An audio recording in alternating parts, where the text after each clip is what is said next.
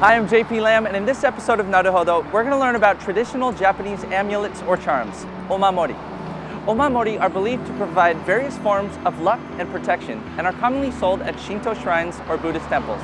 So today, I've come here to Kotohira Jinsha to find out more. Let's go inside.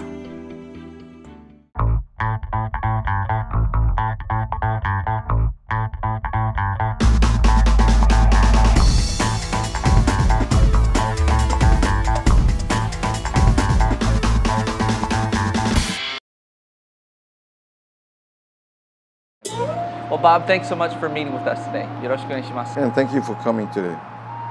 So for the viewers at home who might not be familiar, what exactly are Omamori and what are they used for? Omamori are amulets or charms, and they're used for protection and for different aspects in your life. And where does the tradition of Omamori come from? It comes from the religion Shintoism that is based in nature. We take the different aspects in nature and place them with the amulets and charms, so it's very available to everyone to take. And are there different kinds of Omamori? Yes, there are, and they're for all different aspects of your life. It's health, it's for safety, it's for protection. Of course, you have protection in your car, you have protection while traveling, luck, maybe when you're going to Vegas and gambling, things of that nature.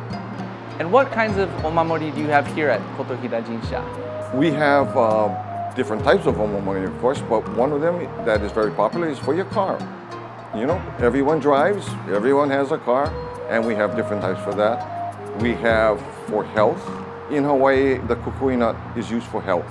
So we do have an Omamori for that, and within the Omamori, we do have a kukui nut. And the more fun one is the one for golf.